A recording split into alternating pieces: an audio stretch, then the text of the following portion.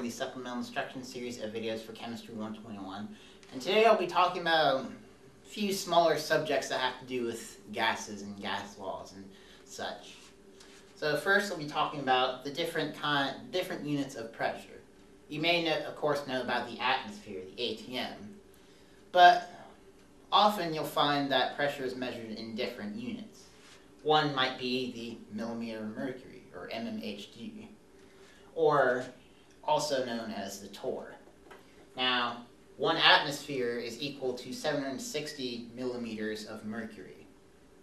And then, of course, there's another pressure you might be familiar with from everyday life if you've ever had to inflate a tire or whatever, and that's the PSI, pound per square inch. And 1 atmosphere is equal to 14.7 PSI. Now, sometimes you may have problems where you have to convert your units of pressure into atmospheres. You might have millimeters of mercury or PSI, and you need to convert to atmospheres for, say, an ideal gas equation. And so, we can go over that. So say we had, let's say, 500 millimeters of mercury. And we want to know how many atmospheres that is. Well, essentially what we have here is a conversion rate, so you'd approach it like you would with any other conversion problem. Start with the value given, and then here you're going to want to put what you're looking for on top, in this case the atmosphere, the 1 atmosphere, and then what you're trying to cancel out on bottom, the millimeters of mercury.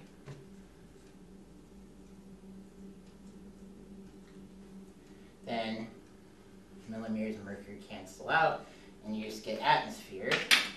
I'll do a calculation real quick. 5 by 760. So that gives us 0.66 atmospheres. That's the general idea behind converting pressures. It's just like any other conversion rate, really, which makes it easy to remember. So, our next concept is STP. Now, STP stands for standard temperature and pressure, and standard temperature being 273 kelvins, or 0 degrees Celsius, and standard pressure being 1 atmosphere. Now, why do you need to know this? Well, sometimes you'll get a problem like this, like find the volume of a gas at STP. It's good to know these values because then you know what your pressure and what your temperature is, so that you'll be able to plug those values in for whatever problem you need to deal with. The last concept we're going to be talking about is Dalton's law of partial pressures, or just partial pressures. Now, this one's a pretty simple concept to understand. Say you have a mixture of gases in a container, and they each exert a certain amount of pressure. You want to find the total pressure. Well, the total pressure is just equal to the sum of the individual pressures of each gas. Conversely, if you want to find the partial pressure of one gas, if you knew the total pressure and the pressures of the other gases, you could just subtract the other gases from the total pressure, and then you'd just be left with the partial pressure you're concerned with. And so that's basically all that you need to know about these 3 smaller topics. And so it'd be a good idea to get out and practice with them, because you'll definitely be encountering them in your homework, tests, whatever. Hello, I'm Kevin Martin for the Supplemental Instruction series of videos for Chemistry 121. And today we're going to be practicing with an ideal gas law problem. So, a gas at 500 kelvins with a pressure of 2.4 atmospheres fills a 7-liter container. How many moles of gas are in the container? Okay, so as you may recall, the formula for the ideal gas law is PV equals nRT, pressure times volume equals moles times the gas constant times temperature, with R being 0.0821 liter atmospheres per mole Kelvin. Alright, so our goal with this problem is to essentially rearrange this equation so that we get the variable we're looking for by itself on one side. In this case, it'll be the N, the moles. And so,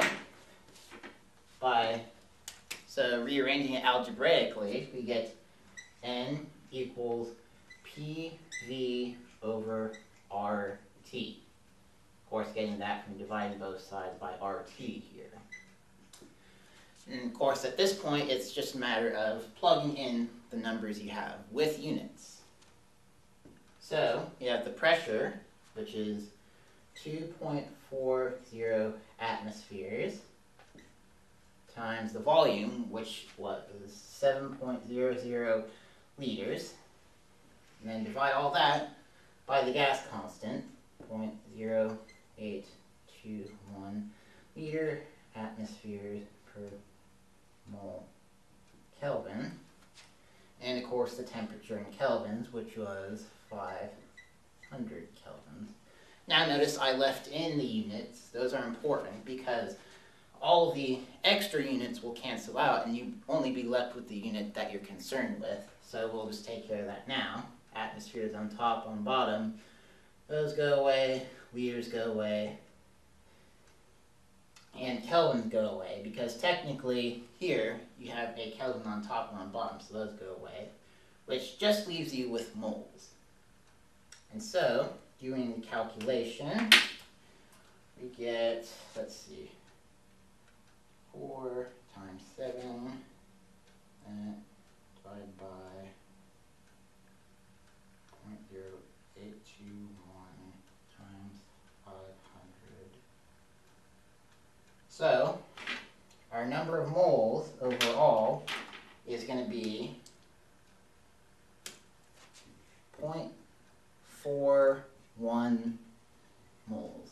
And you can check that by punching it in on your calculator. So, that's essentially all there is to solving a ideal gas law problem.